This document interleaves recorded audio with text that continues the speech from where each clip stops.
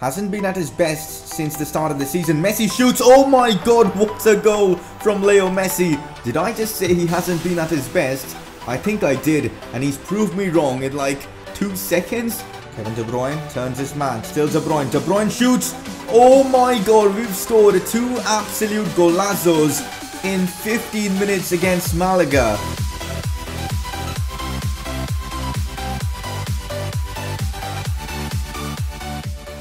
Hey guys, how is it going? It is S2G and welcome back to another episode of the Barcelona Career Mode series. The previous episode was a bit of a mixed one as Arsenal triggered PK's release clause, which means PK will be joining Arsenal at the start of the January transfer window. Besides that, we lost our first league game of the season as well, so yeah, it didn't go down pretty well. In today's episode, Champions League action begins, more league games. If you guys are excited for this episode, make sure to drop a like on this one. 600 likes would be incredible, and make sure to subscribe for more FIFA 18 content. As you guys know, these Barcelona episodes are sponsored by the awesome guys at OneFootball, so make sure to download their app. The link to their app will be down in the description. It's a really useful app which will help you keep up to date with all the football stuff going on in real life. You guys can check out all the stats, you guys can check out news pertaining to your team, the top scorer stats and all. And this one's a pretty cool stat, Lionel Messi, top scorer of La Liga. This app also gives you live score updates, so it's a pretty useful app all in all. So if you're interested in a football app that will help make your life easier, make sure to download the OneFootball app using the link down in the description below. Moving on, I'm just showing you guys all the transfer business we've conducted in this window. Kevin De Bruyne was an incoming signing. We sold Munir to Southampton. We sold Rafinha to Bayern Munich after they activated his release clause. And now PK to Arsenal. We also brought in Lafont. And yeah, so all in all, I think we've made some good business, but I think we still need to make a few more improvements here and there. Maybe signing Anthony Martial and now maybe replacing PK because he's definitely going, so we'll discuss that after our first game. For now, let's have a look at the games we've got today. Porto in the Champions League, which means Champions League football is back and I'm super hyped for that. Sevilla, which is going to be a tough game in La Liga, and the fact that we drop points against Granada, we can't make a mistake against them. We've also got Rayo Vallecano, and I'm going to be trying out something different in this episode. I'll talk about that later. But next episode is going to be so hyped. We've got Real Madrid, the first El Clasico of the season. Anyways, this is how our Champions League group stage table looks for those who haven't had a look at it. We've got Chelsea, Porto and Basel. It's a very interesting group, but this means that we need to get points against Porto and Basel because we know Chelsea are going to do well. So yeah, let's hope we can win our first Champions League game of the season. Player of the episode, no surprises at all. Leo Messi wins the vote. Legit guys, he doesn't need to do anything to win the vote, man. If I just put his name and he hasn't even played a game, you guys will still vote for him. But anyways, he deserved this one, scored a few fantastic goals and yeah, got an assist as well. So deservedly so, he is your informed player of the episode. Now this one's a very interesting question in the press conference. Recently there are rumors that Real Madrid are going to sign Neymar because they think he's the ideal replacement for Ronaldo. Will you try to buy him back or let him go to your biggest rivals? Now this thing, I'm gonna let you guys decide. Do you guys want to see Neymar back at Barcelona? I'm not sure he'll join Real Madrid in this series, but do you guys want to see Neymar back at Barcelona at some point in the series? Make sure to let me know down in the comment section below. Maybe next season we can do that. I wouldn't mind doing that because even though Neymar, the way he left was kind of annoying, but he's still a fantastic player. Anyways, moving on to our second question. Have you thought of changing the lineup as false 9 hasn't been working out? And this was the big change I was talking about. I am going to be experimenting in this episode with a 3 at the back formation. I just think it is an effective formation that can help us attack a lot more. Maybe defensively it will cost us, but regardless we still concede a few goals here and there. So might as well try out the 3 at the back formation. We're going to give it a go against Porto in the Champions League. Let's just hope it works out well, and that is the end for today's press conference questions. If you guys have any more press conference questions, make sure to let me know down in the comment section. Champions League football is back, and today we're going to be playing our first Champions League game of the season against Porto. We've got a very difficult group, I'd say. The likes of Basel, Porto and Chelsea could all cause us problems, especially Chelsea. So we've got to try and beat Porto no matter what. It's at home, so hopefully we can pick up 3 points. Lately our form has been a bit disappointing, losing our first La Liga game and not winning convincingly against Osasuna, so let's hope that will change. And to make that change happen, I'm trying out a different formation, a 3 at the back formation. Now I wasn't going to do it against a team like Porto because they're a good team and they can hit us on the counter, but I thought the only way we can test out this formation is against the quality side, so let's just do that. And I'm going to be making a few changes to the lineup, like Dolberg coming in for Antoine Griezmann because of fitness reasons, and Grimaldo playing as a left winger or slash left midfielder because Jordi Alba isn't fully fit. I've already explained what my aim is with this formation. Let's just see how it plays. Also, this is the first time Dolberg and Messi are playing together. Let's see how they perform. It's a strong team. Let's get the job done. Alright, 3 at the back formation. Let's see what this gives us in this game. Grimaldo. Inside into Thiago. Dolberg. Thiago again. Dolberg again. Oh, Messi's through. Messi with the shot and Messi with the goal. That I think it was a lucky goal because the defender just somehow fell down in that instance. Who cares, man? 3 at the back formation for the win. Messi scores our first Champions League goal of the season. I want to have a look at that. How did that defender fall on? Messi kind of tripped him there. Should have been called a foul in my opinion, but we've taken the lead in controversial circumstances. But so far, 3 at the back formation doing well for me. Here's Busquets. Too slow on the ball in that instance, and this is where things could get interesting. Big chance for Abubakar to stay in with this save. As I said, on the counter-attack, we could struggle with this formation. We just don't have enough people at the back. And again, another chance here for Porto. This time, Abubakar trying to cross it in. Luckily, Ter Stegen collects. Finds Kasper Dolberg. Now Ousmane Dembele. Dembele does well. Plays it inside into Grimaldo, who scored. Both our wingers combining to get us the second goal in this one. 3 at the back formation working so well for us against Porto. Maybe because it's at home and Porto aren't really trying to attack, who knows. But that fake shot from Ousmane Dembele literally sent the entire defense away. Brilliant stuff from Dembele, and Grimaldo, easy job for him, good finish there. So far so good, 2-0 up in our first Champions League game of the season. Here goes Grimaldo, he's gotten in behind the Porto defense, gets the shot off and he scores. Grimaldo with a brace against Porto. Grimaldo plays it inside into Ousmane Dembele, tries to get the shot off, ball falls to Alenia who shoots. Oh, that would have been a fantastic goal from the youngster. Haven't spoken about him yet. I've given him a start because a lot of our midfielders aren't fully fit, the likes of KDB. Hence, maybe I thought, you know what, let's just give Alenia the go. And so far, he hasn't disappointed. Alenia, over the top, through ball into Grimaldo again. He's having a fantastic game. He's going to whip this one into Ousmane Dembele. That was a beautiful cross from Grimaldo, but Dembele just couldn't get there. That is the first half coming to an end. And what a half we've had. 3-0 up against a good team like Porto in the Champions League. Grimaldo so far man of the match. He's been phenomenal in this half. I might actually revert back to the 4-3-3 false 9 just to get some control because, yeah, we were conceding a few chances here and there on the counter. I'm switching back to the 4-3-3 false 9 for this second half. The game is pretty much done. I don't want to be conceding stupid goals, so we're going to go back to the false 9 formation. I've brought off Leo Messi and even, I believe, Titi just to keep them fully fit for that Sevilla game. Besides that, Messi, why do we need him now? We're already 3-0 up. Best to reserve or, you know, keep him fully fit for the upcoming games. So we're going to use this lineup or this team for the second half. Let's hope we can add to our 3-goal tally. Now Sergio Busquets. Alenia.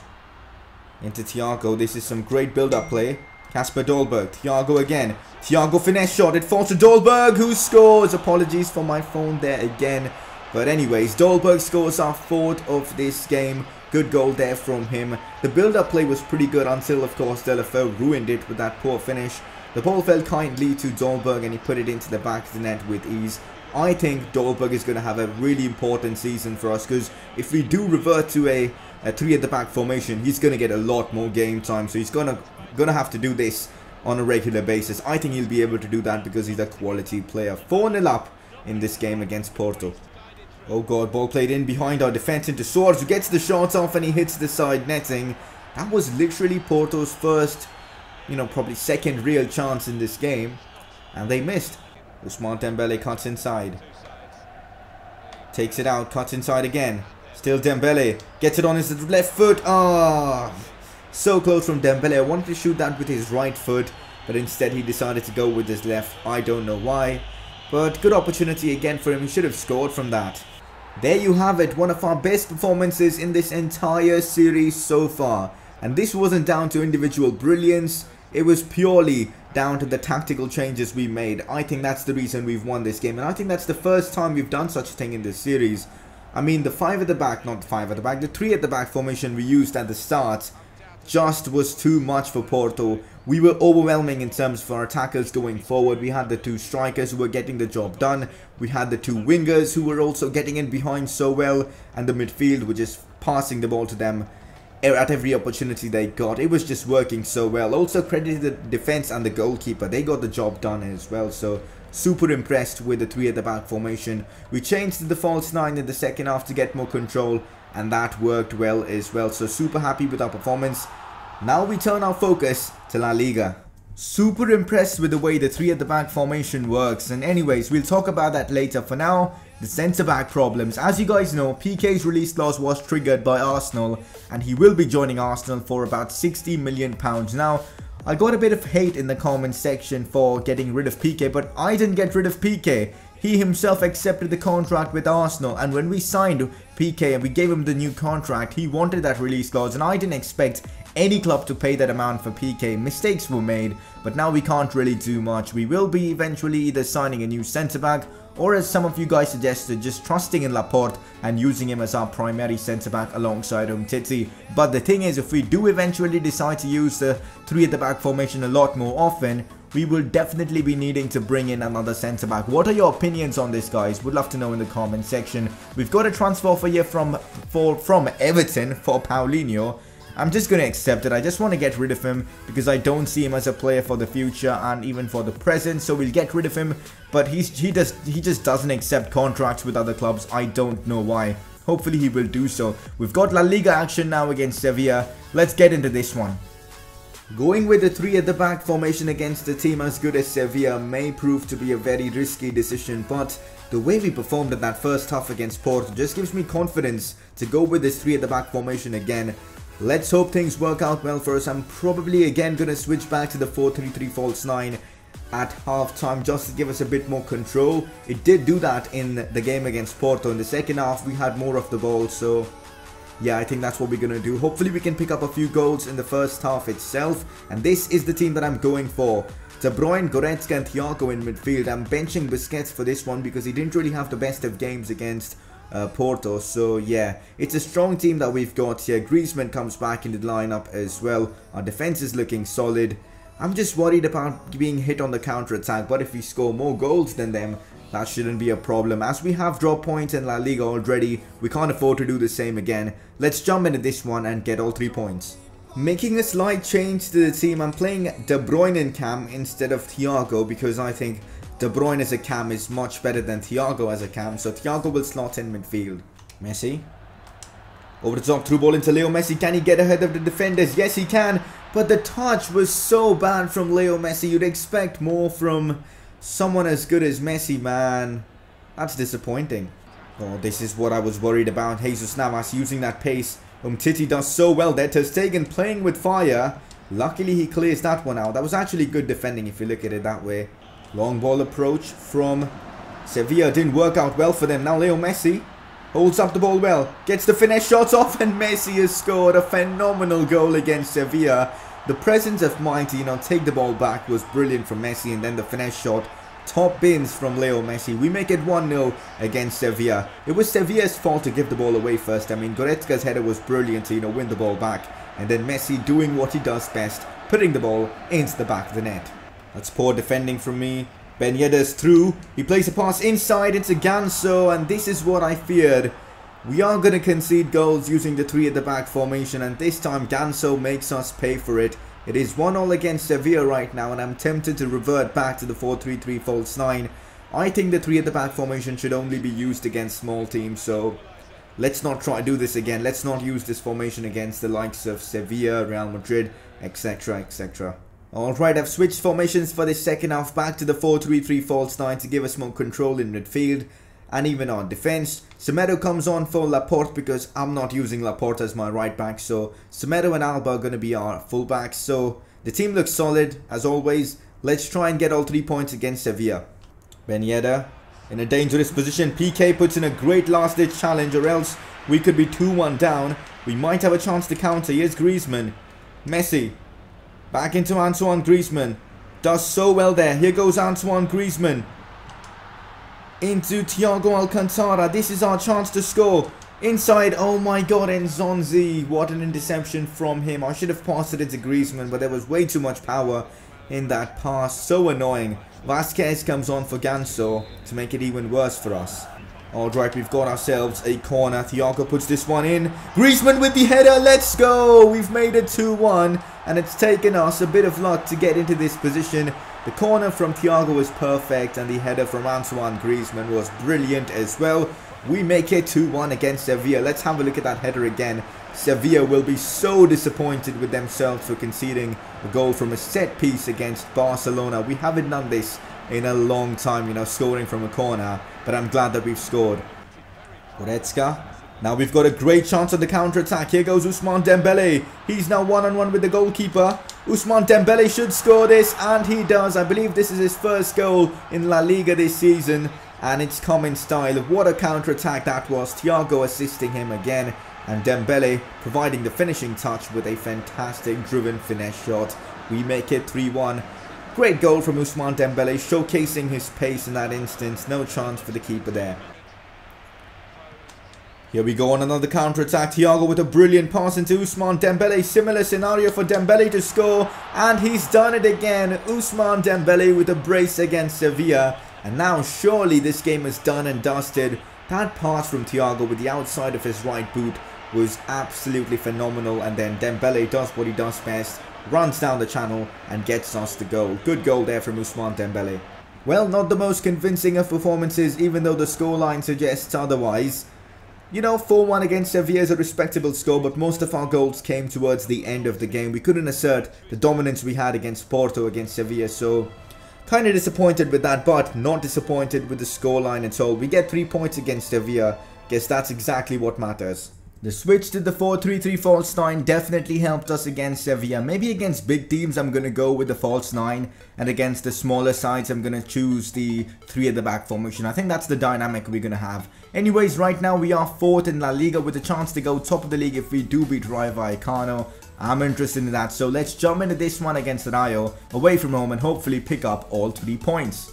Before the Clásico, we've got ourselves an important game against Rayo, and why this game is important? Well, it gives us the chance to go top of La Liga, so if we win this game, we will be league leaders unless Real Betis also manage to win, which is also a high possibility considering the start they've had to this season. But before that El Clásico, I want to put pressure on Madrid, so let's hope we can beat Rayo Vallecano. I'm going with the 3 at the back formation because I think this is the perfect game to see how the 3 at the back formation would be faring for us. So let's jump into this one. It's a very different lineup and a lot of players playing out of position, so I'm not sure how it's going to work out, but let's just hope for the best and pick up all 3 points. Rayo with the first opportunity of this game. That's good defending, but the ball just fell back to Cartagena. Thankfully his shot wasn't good enough, or else we would be 1-0 down. This is where the danger lies, on the counter-attack. That's a terrific counter-attack and a big chance for Rayo, and they've missed. We've struggled so far in the early 13 minutes. We've got to improve, man. Ball played in behind into Grimaldo. Another chance for Grimaldo to score. And he's dragged his shot wide. That was the opportunity to take the lead. Poor finishing from Grimaldo, but you can't really blame him. Finishing isn't really his best part of his game, man. Now Dolberg finds Denis Suarez, who's got the pace to get ahead of the defenders. Denis Suarez with the shot, and he's skied it. That's poor finishing. We've had a couple of good chances in like the previous 8 minutes. We should have scored from at least one of them. Cross played in. The header is brilliant, but Ter Stegen comes up big with a great save there. Man, this game's been a tough one for us. Maybe because we are using our second team. Andres Iniesta, Dolberg. Brilliantly done. Into Gerard Deulofeu. Deulofeu gets it on his right foot, and that is a brilliantly composed finish from Gerard Deulofeu. Calm and composed. And he puts it into the back of the net. An assist for Denis Suarez there. And the way he got it onto his right foot and then finessed it was just brilliant. We finally take the lead against Rayo. Maybe it was undeserving, but to be fair, we've had the better chances in this game. Rayo Vallecano pressing a lot in these latter moments of this half. Big save from Ter Stegen. Ricardo Pereira then clears. Deulofeu. Ball finds its way to Denis Suarez, who shoots, but he drags his shot wide. You'd expect more from Denis Suarez. He's having a good game though. Got the assist for the first goal. Dolberg. Deulofeu. into Justin Kluivert. I wanted to play that into Dolberg, but Kluivert does well there. It's still Kluivert, cuts this one back, and the keeper makes the save there. I don't know what was the Rayo Vallecano defense doing there, but oh my god, what is my defense doing? Ricardo Pereira just lets this guy get away, but he's too quick to be beaten there. Eventually good defending, but maybe not, as Lasses got the ball back again. He does the scoop turn, plays this one inside, and it's Andres Iniesta who's had to clear the ball. And we give it away again. What is going on? Cross played in. That should be easy for Laporte, and we finally clear the ball. Into Dolberg, who's made a fantastic run. Dolberg with a driven shot, and how is the keeper kept that one out? Good tackle from Iniesta. Now Dolberg. Dolberg shoots. Big save from the opposition's keeper. Dolberg deserves a goal in this game, man. He's been superb. Deulofeu. Dolberg. Back into Gerard Deulofeu. Now Grimaldo. Takes it inside. Grimaldo cuts this one back. That was a great cross from Grimaldo, but no one was attacking the box in the perfect manner. Dolberg just went way too ahead of the 6-yard box, but nevertheless, we are still leading 1-0. Dolberg gets the shots off, and that's a brilliant strike from Kasper Dolberg. That's what he gives you, an ability to score from outside the box as well as inside the box, basically anywhere. That was a stunning strike from Kasper Dolberg. You know what? Credit where it's due. You know, we were going to sell Dolberg when he wasn't performing for us. Like his first 10 games for us, he didn't score a single goal. But after that, he's just picked up form, and he's never looked back since. What a goal there from Kasper Dolberg. Gets us the 3 points. Oh, you know what, to be fair, it took a nasty deflection there, but nevertheless, it's going to go down as Dolberg's goal. Well, there you have it. We've picked up all 3 points against Rayo Vallecano. It was a tough game because they did perform well, and this was our second team going head-on with them. But nevertheless, we've won this game. 3 points in the bag. Let's have a look at the league table and see where we are standing. Are we top of the league? Well, pretty happy with the way things have gone so far in this episode. 3 games played, 3 wins, so that's pretty awesome. Before having a look at the league table, have a look at this. Thiago's concerned about his game time and about him not being first choice. Well, he shouldn't have any concerns. He is my first choice player in that either cam role or in that centre midfield role. I really enjoy him, and today again he put in a great performance, getting 3 assists in 1 game itself.